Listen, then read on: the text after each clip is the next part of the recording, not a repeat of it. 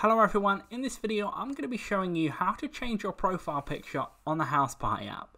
So first of all, once you open the Houseparty app, you should see this screen here or just where your camera is. You're going to want to click on the top left hand corner first where the little smiley face is. That's going to bring up the friends menu, and you're going to want to click on the top left hand corner again where the little pink cog is. That will bring up the settings page here. You're going to want to click the one at the top where it says edit profile. And then you're going to see a little like circle with a camera in it, maybe a plus sign, potentially your old profile picture as well. But you're going to want to click on the plus sign right there. Then you're going to want to click choose from library. And then it's going to bring up all your photos, so like your albums, whatever. So first off, click on whatever album. And then click on whichever profile picture you do want. So I'm just going to click a random one here.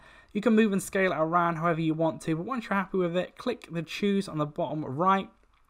Then you're going to see your profile picture change right there at the top. Once you've done that, you know it's done.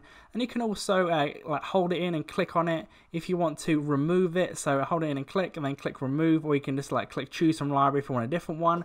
But that's how you do it for that. So leave a like on the video if that did help you out. Subscribe for more videos like this. Click on the screen to see more how-to videos on the Houseparty app and other videos similar. But that's it for now. I'll see you in the next video.